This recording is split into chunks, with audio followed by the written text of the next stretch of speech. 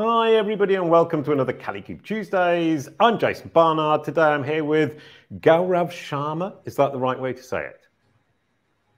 Yeah, totally. That's wow, perfect. I got it right. How lovely. We're going to be talking about leveling up your content through regular updates, and we always start with the song. A quick hello and we're good to go. Welcome to the show, Gaurav Sharma. Thank you so much, Jason. This is so nice. Means I'm an adult singer, so I won't be able to sing because if somebody hear me singing, they will scream. Trust me. That doesn't stop you singing during the show.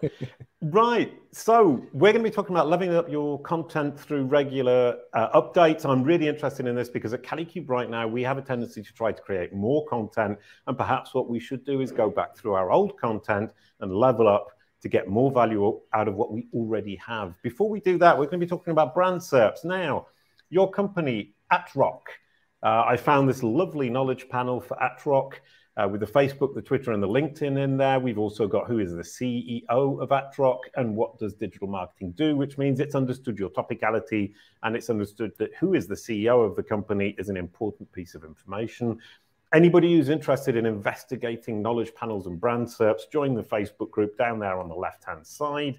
And the next one we can see here, founder Gaurav Sharma, and there's your tiny knowledge panel, and you are a business person in Google's mind. It's only found your LinkedIn profile, but from what I understand, your name is incredibly popular, and it's got it all mixed up on the left-hand side. That's something I would argue that you would want to sort out. There are a lot of Gaurav Sharmas who are very famous, and that's hugely difficult. Have you ever looked at trying to get yourself understood by Google, given the competition that you have? Yeah, I've tried that way, but I own an agency, so my focus mostly went for the clients first. So it was always the priority, and it's always like you always wanted to invest on your business and want to grow your brand name. But most of the time I have to strategize with the client stuff, taking out the client stuff and customer handling and everything. So it consumes a lot of time. So I never got enough time to invest on my branding. But yeah, from last 1 and 2 years, that's what I'm doing for myself. So it's been 2.5 years that I'm contributing almost 250 plus websites. So I guest post on almost all big websites you name, HubSpot, TechCrunch, Lifehacker, means all the big names you have name. I'm always on there. HubSpot I write for, and all big names. Okay, brilliant. How do you get those opportunities? They're huge opportunities. Yeah, means been into this industry for 10 years now. So I reach out to a lot of people. I see a lot of rejections, honestly. Means I email 10 or 20 publishers, hardly 2 or 3 response. And I just make sure that the quality of content is good so that they are satisfied and happy. And once I get published on one, then I use that as a bait to send a mail to another publisher that, okay, I just published this one got a lot of shares and reach and a lot of good views. They get excited, okay, this guy actually contributes a valuable content. Right. This is important. Most of the content these days are crappy content, and that's why publisher hates it, editor hates it, and they just don't respond. So it took time to build this much.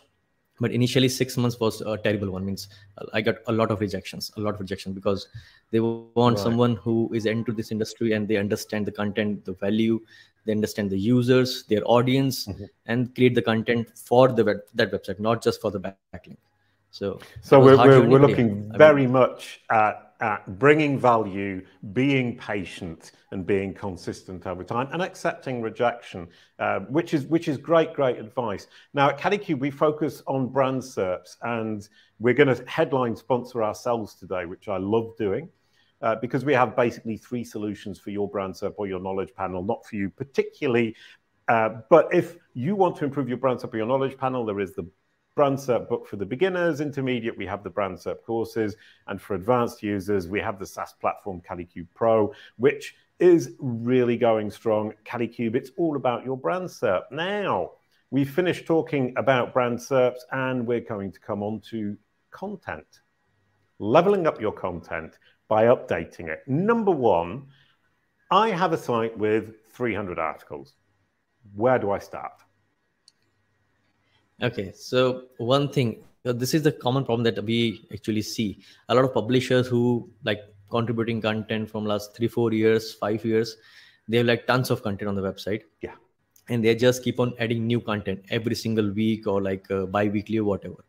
Now the problem comes is after each Google update, Google core update specifically, the older article gets like deranked.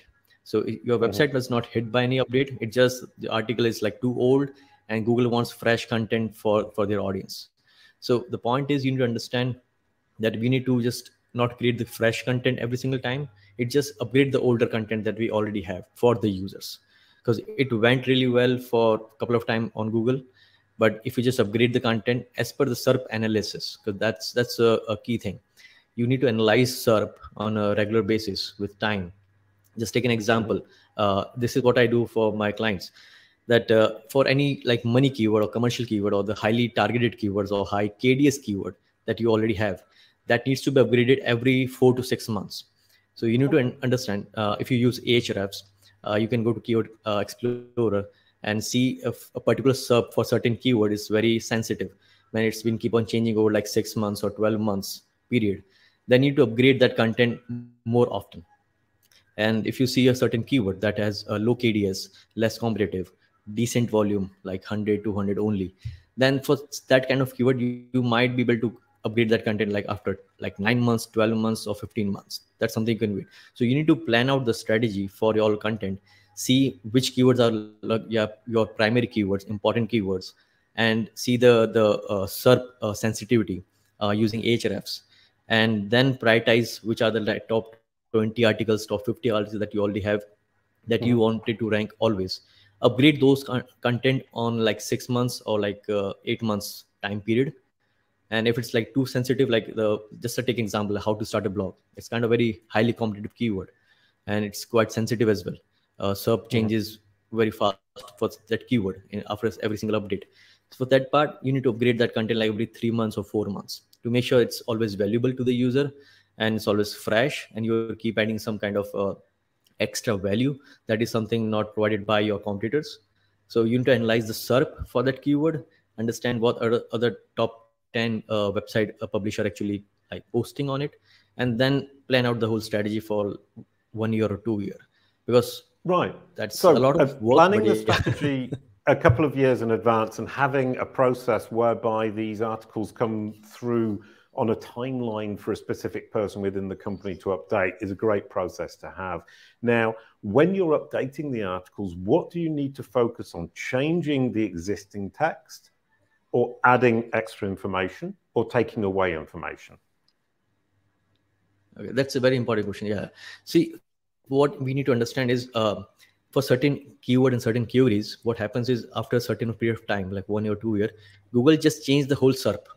So sometime for certain query, like best AI chatbot, he was likely to submit share like listicle article.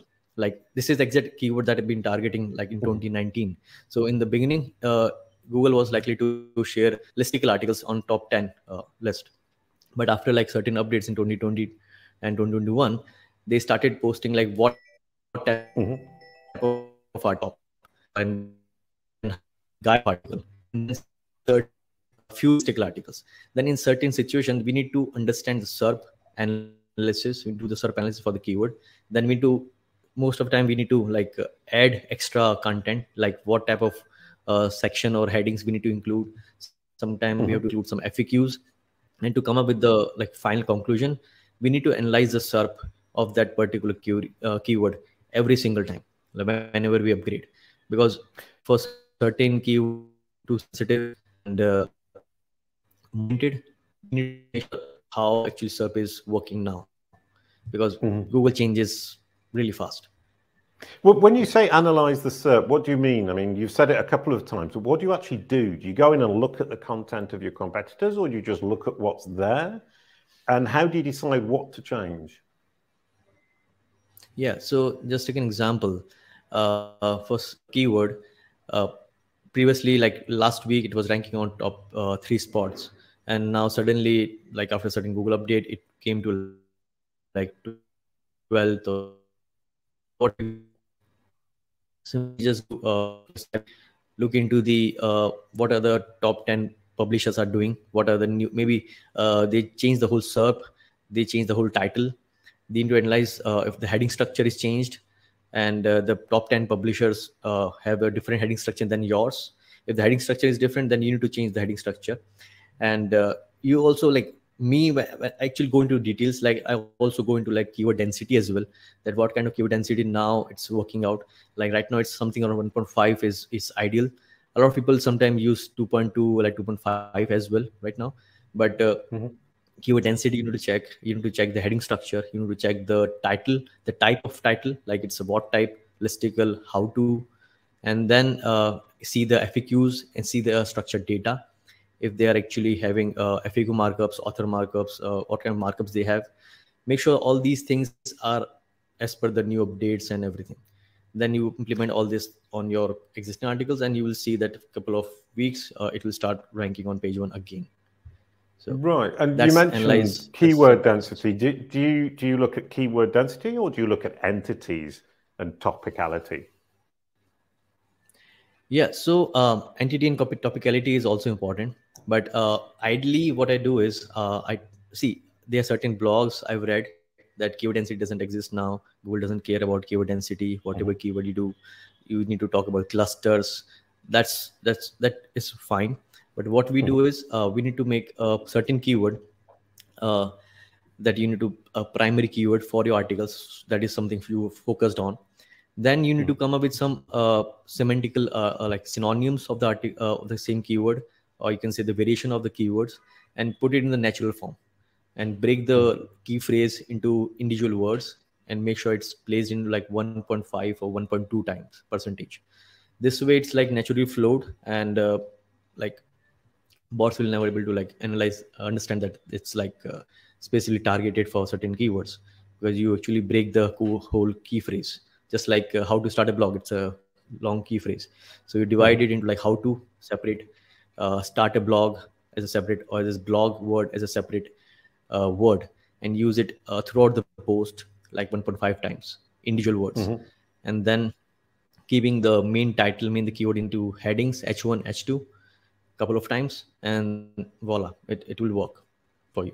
Right. So okay. That's how so you how important are headings? I mean, you mentioned headings as well. When you break the content down, do you change the headings regularly, or do you tend to leave them as they are and change the content in the paragraph afterwards?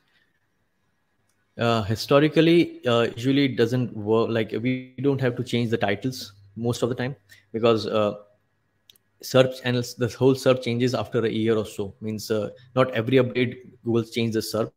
They slowly changes the SERP. So just like take example, like initially the whole 10 articles are like listicle, but after certain updates, it will be like 6 articles, 7 articles will be listicle, and 3-4 articles will be like how to or guide type. And maybe after certain updates, Google will try to understand that how user experience works on a particular SERP for the certain query. If they see like more clicks coming on how to article instead of listicle article, they will start pushing the how to article on the top and listicle article in the downward. So that's something we need to keep a track, that okay, if after certain updates, like Google is pushing more how to article and less listicle article, or maybe more listicle article and less how to article. Or maybe sometimes happens like for certain keywords, there are certain landing pages ranks perform well and less listicle or blog articles. So we need to understand which keyword perform well, like landing page perform well for listicle for certain keywords, or blog perform for certain keywords. And okay, and here's a question around that is, if you've got a listicle article and all of a sudden you realize that a how-to article is going to rank better, can you just switch the listicle to become a how-to? Yeah, that's something you can do. And for there's another strategy we do is cannibalization. So we write how-to article as well as listicle article as like both two articles for the certain keywords. And you will see, and if your authority is high, this is a certain condition, that if your authority is like really, really high, like DR 78 plus, this is what I've seen like the trend. If you write 2 articles on a listicle as well as on how to for the same keyword, both will perform well somehow. Both will perform, and this is something I've seen on minimal websites. So the authority condition is at the same time for the same site. Yes, for certain website it does work. It does work. So one website I've seen is oberlo.com and influencermarketinghub.com. They have like a lot of cannibalization keywords, and they have been performing really well from like a couple of years. So it's been doing great because the authority is great. So, and in the changes that you make on an article, which is most important? Is it the introduction and the conclusion, and we can more or less leave the rest as is? And if we focus on the introduction and the conclusion, we'll be fine? Introduction is important, totally. But also, while writing the content, the readability part, the user experience part, you're adding like more images, more like bullet points. You can use it using bucket bridges. So they're like, it's more readable, there's more space out clearly, and it's not like long form at all. Those kind of activities you need to make. And also I've seen that adding a TOC nowadays helps really well in terms of navigation for users. So user experience improves adding a TOC in blog post. So that's another good thing. These kind of a table of contents is what you mean by TOC. Table of content, yeah, table of content. Yeah, so sorry, just to be really clear so that I'm sure I fully understood it. We actually did a case study with Microsoft Clarity where we added a table of content, and it hugely improved the stickiness of the web page and the fact that people actually went through the whole thing. Microsoft Clarity is absolutely brilliant. We also realized that using pull quotes was really, really cool. And so that's something I would tend to do is add the table of content, add some pull quotes, maybe rephrase things, but also what do you do if nothing has updated in terms of what you need to say in the article? So I've got to update every 3 months, you tell me, but I've got nothing new to say. What can I do? So in that case, just simply copy what competitors are doing, just to make sure that you're like making Google happy. Because at the end, I understand the knowledge is enough, like limited knowledge that we have. There's certain things we can speak, but in that case, we need to make sure that we are working for Google, so that Google is happy with your content, so that they can push it your website. So see what competitors are doing, what Google understands for certain keyword, and why your website is at 8th position and why competitors are at like 1st position. Maybe it just it's not just content, maybe it's just more backlink as well, or the authority or the trustworthiness of the website. So understand those parameters and then and strategize and then go hard. Okay, and so that, well, we come back to the question is, if I've got a lot of content, how do I decide which ones to optimize? You simply do it in a cyclical manner, as you say, the core articles that I have need to be done every 3 months, and all the others need to be done every 6 months or so, depending on the sensitivity of the SERP. Where would I start? I mean, I'm trying to figure out, obviously I start with the core articles, but if I've got 10 core articles, which one do I do first? Okay, so here's the deal. What you can do is, see, for any publisher, there are certain blogs, like 10, 20, 30 blogs, which are like primary blogs that drives most of the traffic to their website. So those 10 articles or 20 articles would be the first priority thing they need to upgrade. So they should not lose their audience at all. Otherwise, they will like the graph drops and that doesn't look good. So those top 20 articles should be the first priority. Next is the low-hanging fruits. So there are certain keywords that you wanted to rank, but you're ranking somewhere on like 2nd, 3rd page or 4th page. So low-hanging fruits would be your should be your second priority, and make sure that they're likely to come on page 1. It's just like some kind of content boost is required. So you upgrade those content as the second priority. So if you have like 300 articles, it's very hard to like optimize or upgrade all those articles in like 3 months right away, because you have limited budget as well. Right. So prioritize on the basis of the primary article, which are like juicy and brings most of the traffic for you, and traffic as well as your money as well, like sales page or whatever. Those would be like primary or the affiliate articles. The first priority. Second is the low-hanging keywords, which are ranking on page 2 or 3. And then your target keyword that you want to rank, that maybe it's like high KDS or it's not ranking anywhere, like on 5th or 6th page, or maybe not on top 100. Upgrade those articles so that they start coming on like page 6, 5, 6, 7, and then eventually get on page 1. So that will be third priority. So prioritize all these 3, like priority 1, 2, 3, and then start seeing the results.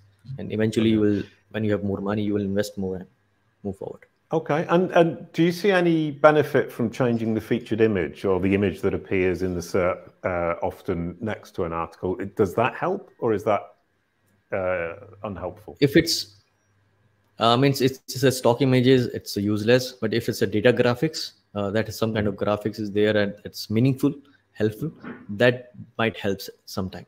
But not great case study I've seen using that featured image. No. Okay, and then when you update it, you leave the original publishing date and you have an updated date. You don't change the publishing date. Yeah, so this is another good thing. Means a lot of websites, what they do, they just don't talk about the dates. Means a lot of big websites, they just don't mention the dates sometimes. What I prefer is actually update the updated date. Like whenever you update the content, just mention the new date, so that a user, it improves the user experience. Because any user lands on your blog, they understand, okay, this page is recently updated, so they feel good instead of a content year or like one that them feel, okay, this is old article, so they will bounce off. So mention a updated it. That will increase the whole user experience, because the main goal is, because Google is mostly focused on page experience now. But obviously, your great point to say updated for the user, they can see it, they feel comfortable. What do you do about the date that appears in the Google search results? Because if they show the published date, then it looks very out of date and the person doesn't click. Yeah, so that's why it's better that you don't just post those published date. You just have like a one date that says updated as of. So they will pull off that updated date as well whenever they reindex the page. So don't have like there, so that the use messing up. Right. Data backups that will help state precise and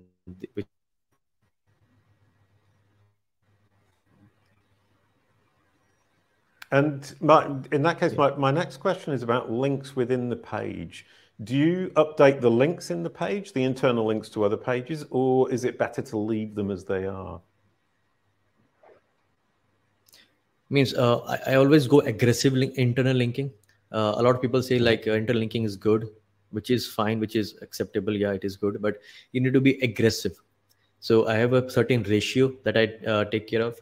So every one outbound link, there should be 4 internal linking at least. So if you're adding like 10 outbound links, 10 resources, you should have at least 30 to 40 internal linking. So that it has to be aggressive, not just internal linking. That's why I'm always emphasize that you have to be aggressive with your internal linking. More interlinking you do, better your structure, website structure will be. Google will index you better. They will understand your content better and will perform really good. So interlinking, you need to be aggressive, not just regular interlinking.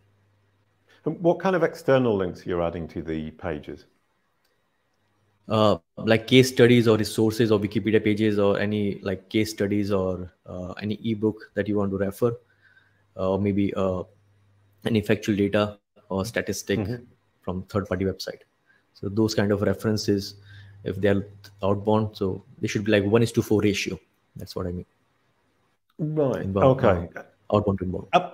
Absolutely brilliant. That was really, really interesting. And the last question is always the same. In fact, it's a choice of 2 questions. How does leveling up your content help with branded search? And you can answer that question and the other one. How does branded search help with leveling up your content? Answer one, either, or both. Gaurav. Yeah. So so I'll answer the question 1. So leveling up your content help branded search, because see, future is branding. Like this is the future. Means 10 years back, it's more like keyword focused always. But if you see the future, it's always be branded. And for branding, you need to put a lot of content and different types of content, not just textual content. You need to come up with some video content, you need to have some audio content, you need to go into multiple areas. So if you put a lot of content, searches, the search engines, or even the like AI chatbots which are coming up these days, they're able to like understand you better and so that they can push you hard and get you on page one. They will somebody search on chatbot like what's Attrock, they will pull the data from content, because they need content to consume, chatbots as well, right? So if you put a lot of content, different types of content, this will help your branding go crazy. And more brandings mean more target audience, more qualified leads, more revenue, more growth, you happy, everyone happy. So having good content is like super important for the future. Brilliant. Great content alongside a very solid, well understood and impressive brand. Thank you so much, Gaurav. That was absolutely brilliant. Now we're going to pass the baton, to Ed Trifone, who's going to be talking next week about leveraging your personal brand to boost the sales process. I'm super interested in this. He's been helping us at Kalicube with our sales process, and I know that he's super smart. He's got a lot to share. It's going to be awesome. Could you please pass the baton? Yeah, definitely, man. That I think goes to Trifone. Means he's a great guy working on like leveraging your personal brand to boost your sales process. So, brilliant. That's going to be absolutely awesome. Thank you so much, Gaurav. Thank you, everyone, for watching. You get the outro song. A quick goodbye to end the show. Thank you, Gaurav. Thank you, Jason. And that was actually pretty good. Kalicube. It's all about your brand SERP.